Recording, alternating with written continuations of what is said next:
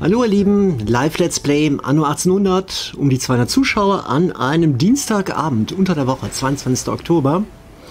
Mittlerweile streamen wir gar nicht mehr so oft Anno. Nur früher war das so alle 1- bis 2-mal die Woche, im Augenblick ein bisschen dünner, weil wir so viele Spiele zeigen. Auch Spiele, die durchaus so eine ähnliche Zielgruppe haben, die vielen von euch auch gefallen. Deshalb gibt es auch wenig Beschwerden, aber ich versuche doch, das regelmäßig Anno zu haben. Also zumindest so, was weiß ich, alle 1,5, maximal 2 Wochen, in der Regel 1,5 Wochen. Und vor allem, wenn nicht, dann halt Spiele der ähnlichen Art. Aber vielleicht machen wir demnächst den Abstand noch wieder etwas kürzer, spätestens im Dezember. Denn im Dezember kommt raus die nächste ganz große Erweiterung, die uns in den kühlen Norden führt. Heißt, ich glaube, die Passage oder so ähnlich, der dritte ganz große DLC, der im Season Pass auch drin ist, wo wir eine neue Region kennenlernen, freue ich mich schon sehr drauf. Wird sehr spannend. Weiter. Wir gehen hier aus dem Modus wieder raus, aus dem Postkartenmodus. Martin ist vor Ort angekommen und gibt mal die Doppelhülle hier hin an das Seepferd.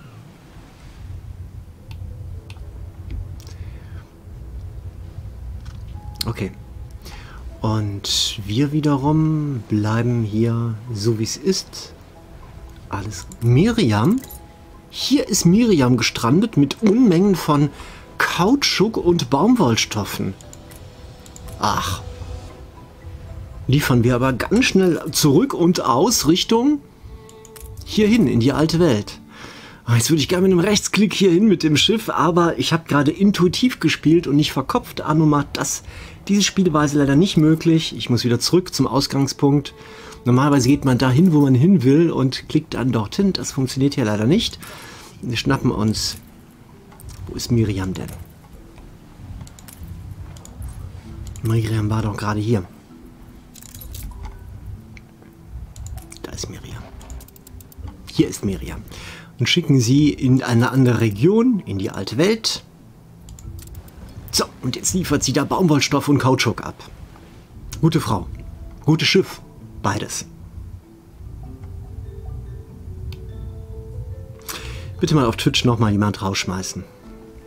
Schon getan. Dann schauen wir uns noch an. Wir hatten doch andere Schiffe eben von Routen weggenommen. Wir wollten mal schauen, was aus denen geworden ist. Das checken wir auch mal hier. Lootbox.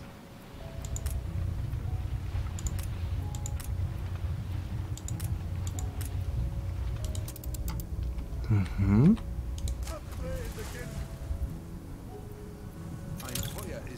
Ah, Gallico. Jede Menge Baumwollstoffe und Kautschuk. Ist Gallico noch im Stream? Ich glaube, der war doch eben da.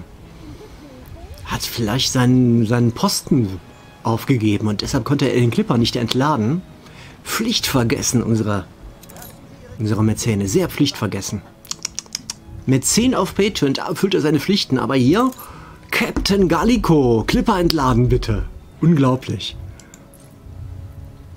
Wir laden mal alles aus.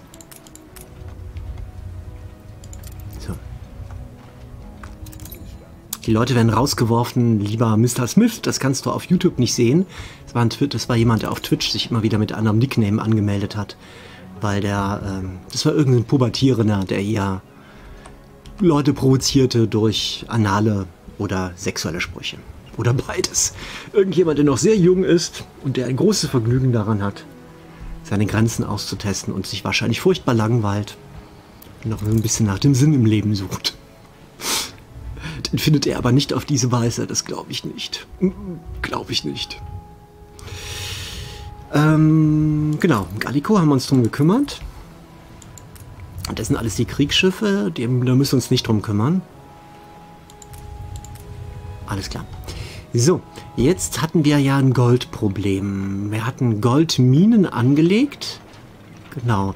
Haben wir mittlerweile genug Gold hier vor Ort? Brillenfabrik bekommt Messing. Wo war das nochmal? Hier, die Goldschmelze. Gold ist mittlerweile gar keines mehr da. Gar kein ist wenig. Handelsrouten, check. Gold, check. Gold hier.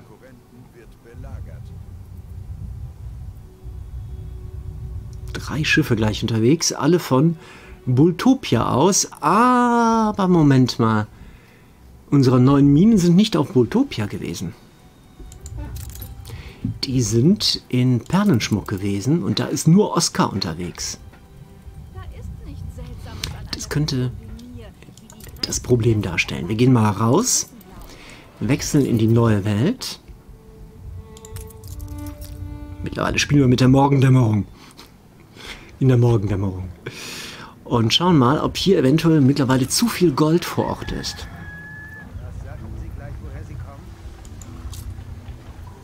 12 Stück. Klingt wenig, ist aber... Ja, wir hatten 4. Ne, das war eine andere Insel. Goldvorkommen 1.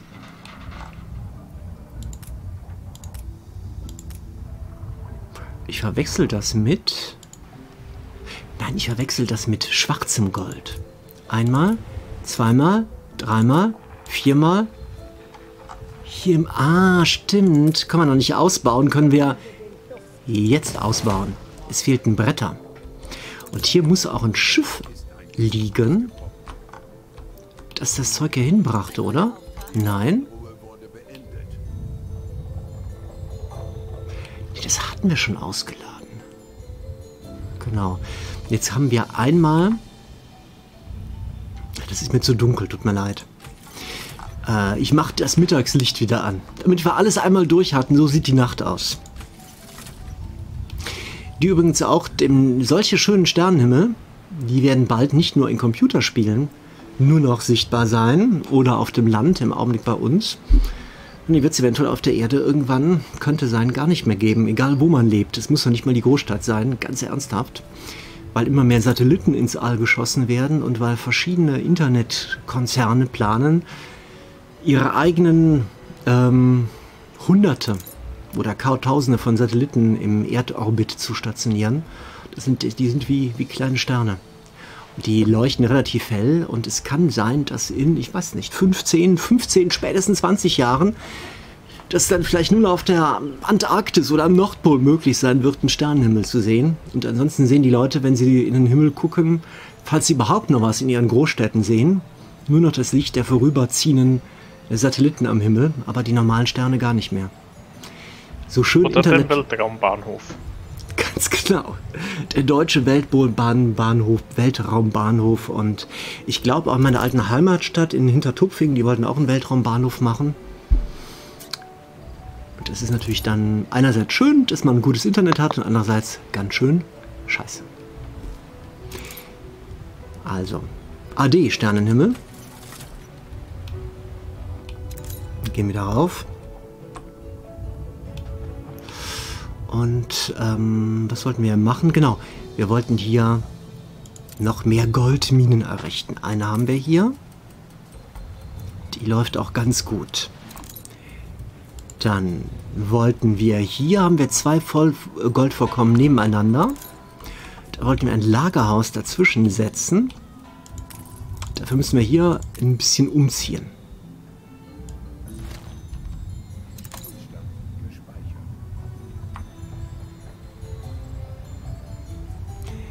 Frage ist,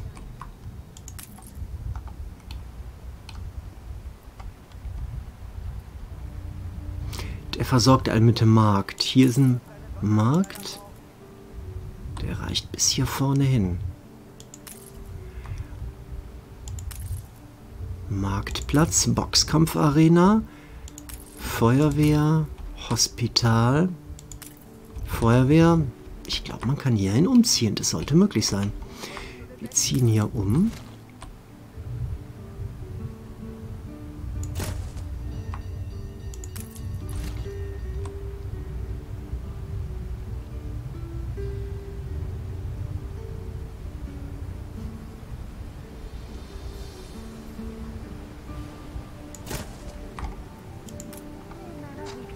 Legen hier die Straße hin.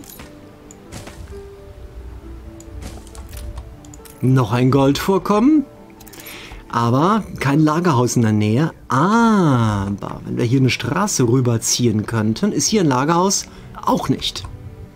Dann müssten wir extra für den Anschluss ein Lagerhaus hier hinlegen. Oder wir legen eins in die Mitte, aber das ist irgendwie Quatsch. Da haben die ja riesen Wege. Wir setzen hier ein Lagerhaus hin. Werden die denn hier versorgt mit allem? Markt. Geht so gerade. Und folgendes, wir verlegen den Giornalero. Wir puzzeln mal ein bisschen.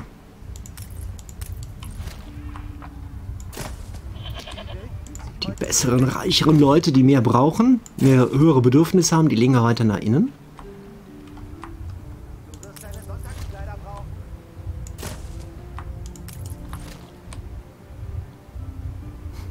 So. Und dann gehen wir hier wieder hin.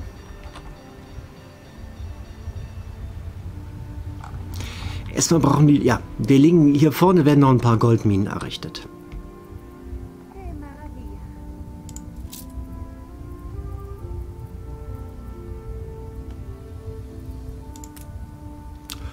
Oh la la, 100 Obreros pro Mine. Ja, da müsst ihr noch ein bisschen stricken. Das klappt nicht sofort.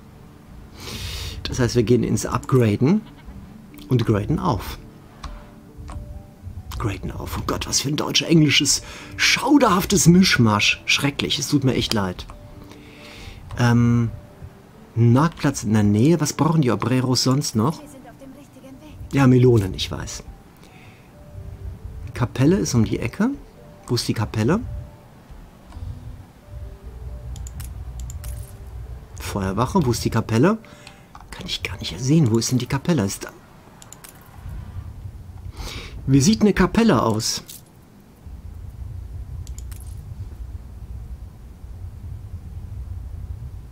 Hier ist sie. Ist in der Mitte, okay. Was brauchen die Herrschaften sonst? Boxkampfarena liegt in der Mitte zentral. Kapelle ist klar. Markt liegt dort unten auch in der Ecke. Müsste eigentlich alles klappen. Wir gehen rein in die Upgrades. Und sorgen hier für mehr Obreros.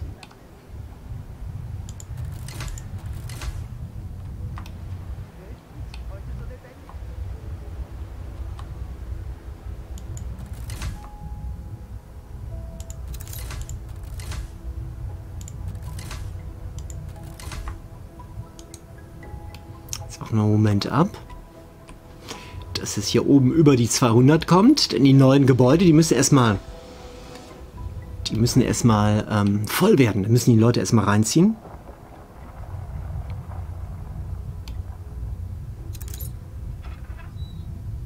Och, was schreibt Helmut? Ich verstehe, ich glaube den Sinn nicht bei diesem Spiel. Meinst du Anno oder Civ? Anno? Ich weiß auch nicht, wie ich dann denken muss. Hab schon mehrere Stunden mit WB Civ 6 verbracht, aber verstehen tue ich das immer noch nicht. Echt nicht? Civ 6 nicht? Das ist ja traurig. Das ist aber auch ein bisschen kompliziert. Das stimmt. Oder redet er über Anno, Chippy und Punisher? Nein, er redet über Civ. Ja, also ich Ist kann da jetzt mit Marcel Meyer und der Grack am Diskutieren. Das ist auf jeden Fall komplizierter als Anno, das ist so. Findest du nicht? Kommt drauf an, was das Ziel ist. Wenn du so min-maxen willst, dass du so viele Leute wie möglich auf die Inseln quetschen willst, dann ist das schon etwas komplizierter, als einfach nur ein Ziel zu haben, dass du die Weltausstellung bauen willst. Das stimmt.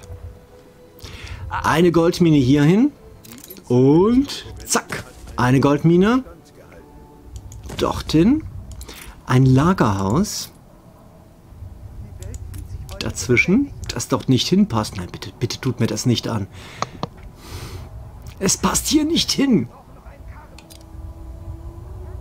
Habe ich gerade gesagt, Anno ist kinderleicht? Nee, nee, habe ich nicht gesagt, oder? Das wäre vermessen. Habe ich nie und nimmer gesagt. Habe ich noch nicht mal gedacht. Ich nehme alles zurück. Wir müssen ein bisschen rumexperimentieren. Das ziehen wir hier hin.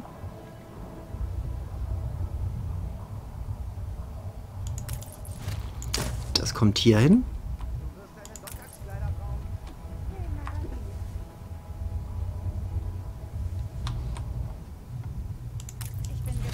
Das packen wir nach unten. Kein Platz mehr. Da ist ja Platz.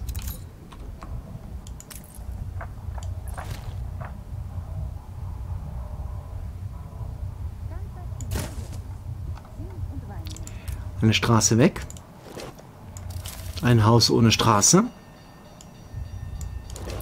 Ein Lagerhaus. Jetzt. Klappt.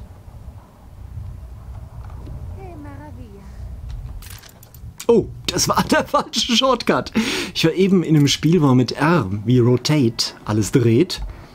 Jetzt, das kommt davon, wenn man so viele Spiele gleichzeitig spielt. Wie drehe ich nochmal Gebäude bei Anno? Das ist doch irgendwie ganz simpel. Das war irgendwas ganz Simples. Ich habe es die ganze Zeit gemacht. Was ist der Punkt? Ja, es war der Punkt. Ich habe eben echt das Spiel, das ich euch Freitag und Sonntag zeigen will. Da dreht man mit R die Gebäude. Was ich euch noch nicht gesagt habe, das Preview Let's Play. So, jetzt haben wir es aber. Einmal hier hin. Brauchen wir das? Nein, wir machen hier oben lang. So, alles geschafft. Da kommt sogar noch eins. Da kann man sogar noch eins hinpacken. Nein, geht nicht. Aber das reicht hier. Wo ist die nächste Feuerwache? Hier vorne. Alles gut. Alles bestens. Funktioniert. Zauberhaft. Gold wird produziert. Jetzt muss das Gold auch abtransportiert werden. Von schwarzem Gold aus. Wir haben ein einziges Schiffchen, was das Gold hier wegbringt. Das war Oscar.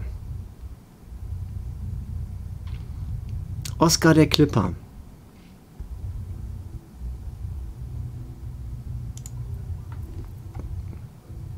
Reicht das? Ich denke ja, wir machen das mal komplett voll.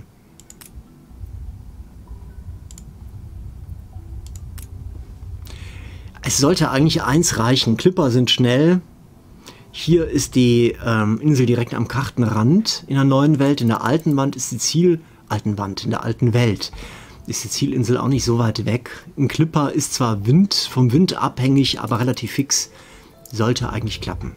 Das heißt, in Perlenschmuck wird das Gold abgeholt von Oscar, hier rübergebracht. Sollten wir schaffen. Toi, toi, toi. So.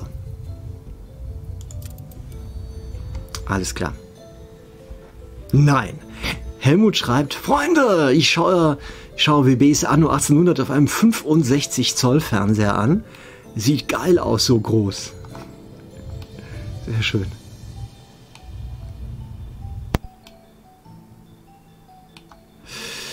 So. Nee, die Siedler sind es nicht. Justice, das ist viel zu früh. Wie geht's weiter? Über WP. Ja. Mockerfuchs meint auf Twitch, das Haus am Lagerhaus hat keine Straßenverbindung. Die Bewohner werden gleich meckern. Nee, alle haben Straßenverbindung hier.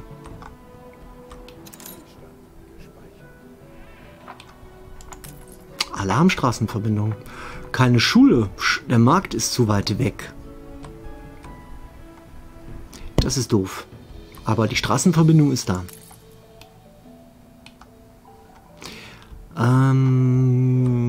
Das ist der Markt. Der reicht bis...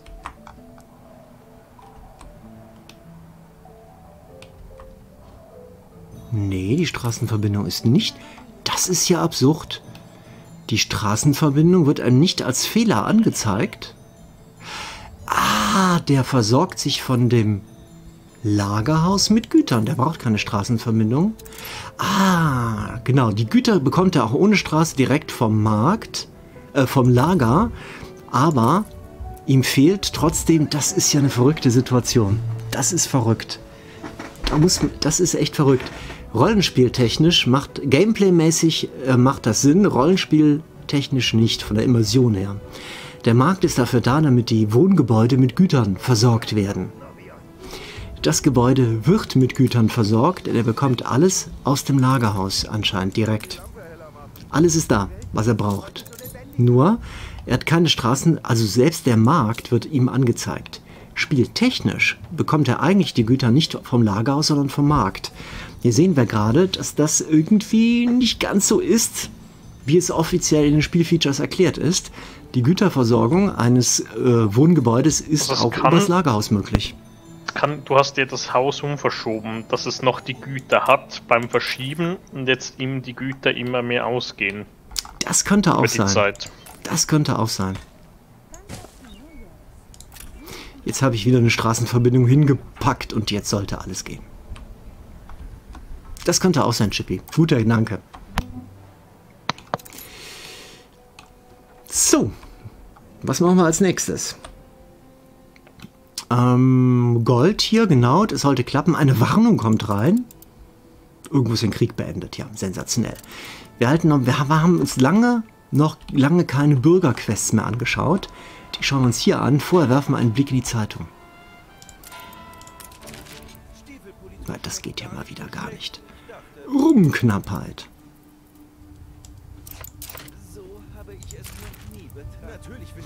Und wir wollten die große Insel ja noch ausbauen. Das erscheint mir noch ein bisschen wichtiger zu sein. Ach, wir machen das ja mal. Was kommt denn rein hier als Quest? Ein Geschenk. Was ist es denn? Omas Erbe. Hier muss man sich ein Geschenk abholen. Wo ist es denn? Nochmal drauf. Hier ist das. Hier ist das. Ah, Omas Erbe. Mal gucken, was es ist. Eine Silberkette. Danke. Das war jetzt spektakulär. Wir wollten diese Insel hier noch weiter ausbauen. Hier hatten wir schon gesorgt für mehr Bananen. Und wir wollten die Melonenproduktion hier anschmeißen. Das würde ich gerne in diesem Stream noch hinbekommen. Vorher werfen wir einen Blick darauf, ob die Ponchos immer noch... Ponchos klappt. Genug Ponchos. Bananen hier auch genug. Fehlt hier irgendwas?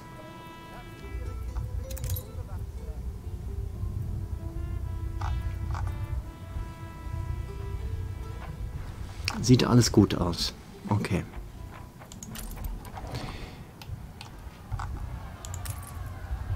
Genau, dann gehen wir in die Melonenproduktion. Das ignorieren wir. Für den Ausbau der Gebäude, dass hier noch mehr Bewohner drin leben können, brauchen wir Melonen und später dann die Nähmaschinen. Und Melonen wollten wir hier produzieren und dafür brauchen wir Baumwolle. Da haben wir eben massiv... Nee, das müssen wir noch machen in den Ausbau von Baumwollstoff. Wir schauen mal, wie viel Baumwolle wir hier haben.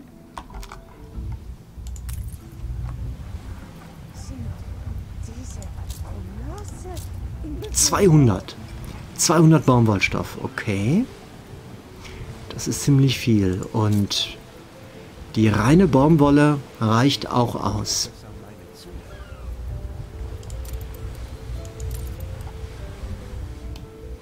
Dann schmeißen wir zuerst die Melonenproduktion an und danach, entschuldigt bitte, danach gehen wir auf noch mehr Stoff- und Baumwollproduktion. Wir setzen erstmal die Melonen. Denn es sind ja genug Ausgangsmaterialien da. Wir müssten die Filzfabrik müssen wir allerdings bauen. Alpaka Farm, Filzfabrik ist neu. Dafür brauchen wir 10 von den einfachen Jornaleros, das ist kein Problem. Alpaka Farmen haben wir 3. Und das Alpaka, die Alpaka-Wolle brauchen wir ja auch für die Ponchos. Dann schauen wir nochmal, wie das mit den Alpakas. Alpaka-Wolle haben wir in rauen Mengen, Ponchos auch. Das Verhältnis bei der Poncho-Produktion von Alpaka-Farmen zu Poncho-Webereien ist 1:1. Also. Dann suchen wir mal, dass wir irgendwo einen Platz, wo wir eine Produktionskette aufziehen. Hier entstehen die Städte. Wahrscheinlich werden wir hier auch noch weiter expandieren mit der Stadt. Kann ich mir gut vorstellen. Hier ist echt schön viel Platz. Das gefällt mir.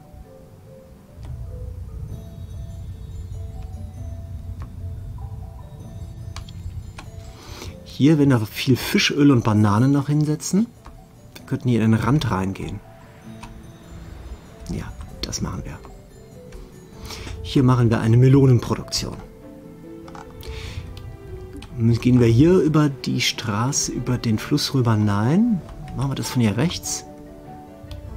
Können wir machen. Dann machen wir das wie folgt. Wir gehen in den Blaupausenmodus und setzen mal auf Verdacht. Die entfernen wir nachher wieder. Fischölfabriken in rauen Mengen. Ach, das...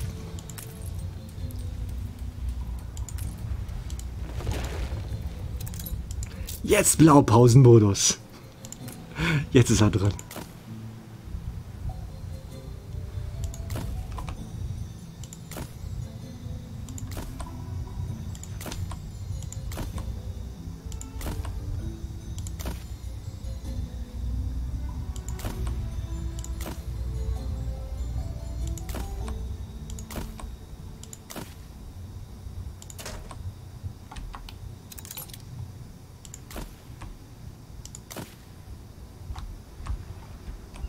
So, das reicht. Hoppla, schaut euch mal den Bug an, den ich gerade produziert habe. Wahnsinn! Hab ich noch nie gesehen. Jetzt ist er wieder weg. Sehr geheimnisvoll. Jetzt ziehen wir eine einfache Straße hier runter, damit wir nachher keinen Platz verschwenden. Danach reißen wir die Fischölfabriken erstmal wieder ab.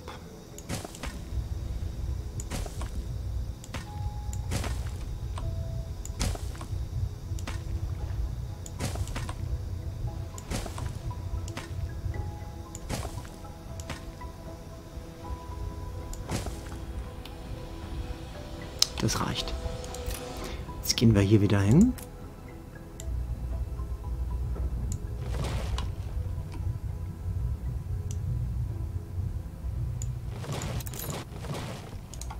So. Und jetzt gehen wir in die Baumwollproduktion rein und bauen im Blaupausenmodus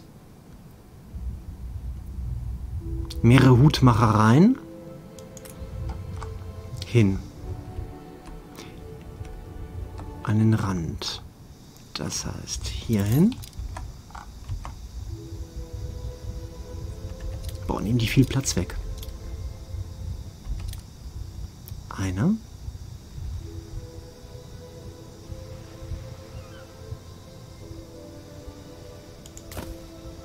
Eine dahinter.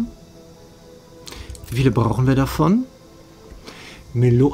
30 Sekunden Produktionsrhythmus, 30 Sekunden, 30 Sekunden, eine, 30 Sekunden, okay.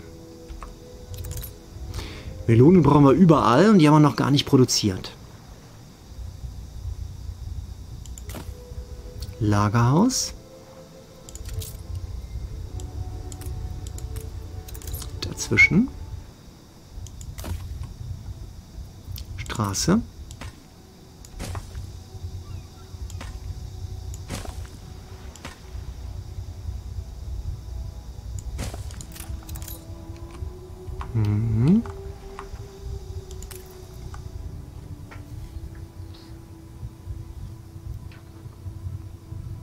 Osning wird schon wieder ermahnt, dass er zu viele Symbole postet. Ausgerechnet Osning, das ist so witzig.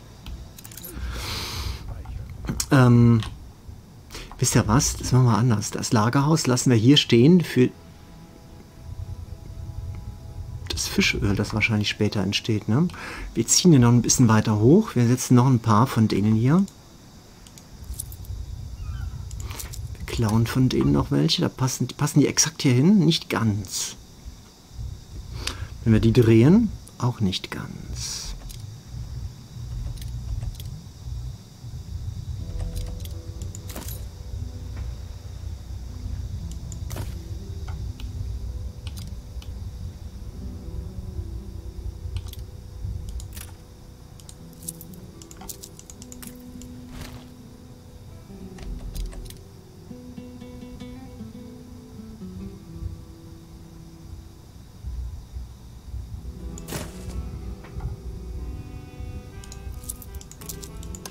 Ein Lagerhaus hierhin.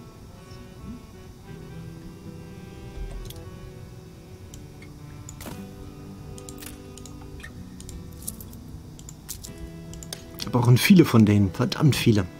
Wir haben noch nirgendwo bislang Melonen.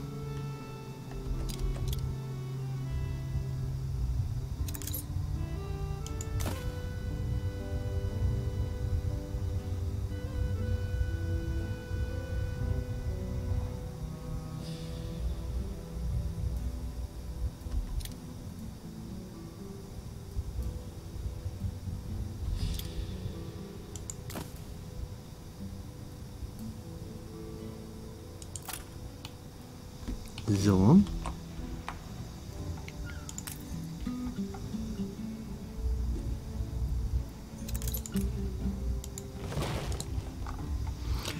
Eins, zwei, drei, vier, fünf von denen und 2 Lagerhäuser. Dann gehen wir nochmal in die Melonen rein und setzen jetzt die Filzfabriken und die Alpaka-Farmen. Wir gehen von innen nach außen. Die Filzfabriken und die, wie breit sind die? Wie viel Platz nehmen die weg?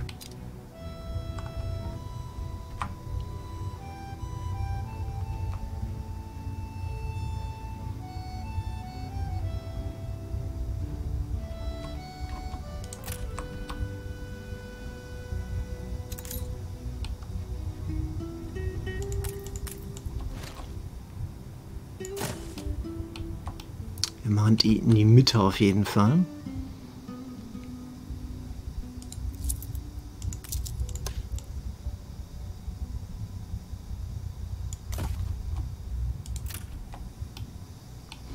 Dann die Filzfabriken im Verhältnis 1:1.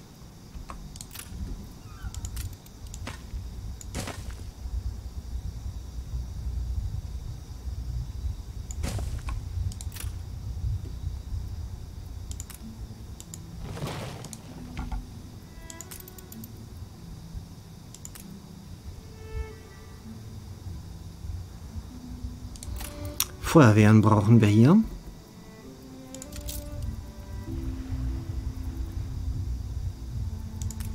Ja, die passt da besser hin. So ist gut. So gefällt mir das.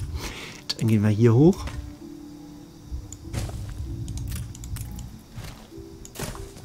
Ja.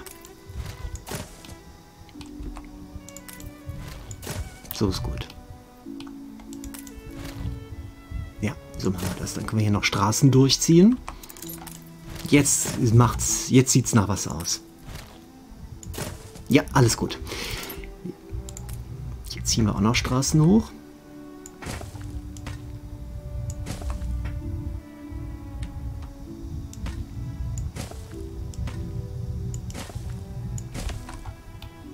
Das gefällt mir.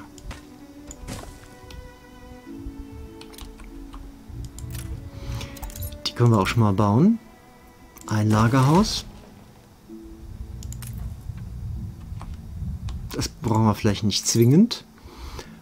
Jetzt die Filzfabriken. Die Feuerwache können wir auch schon mal bauen. Und jetzt bauen wir im letzten Schritt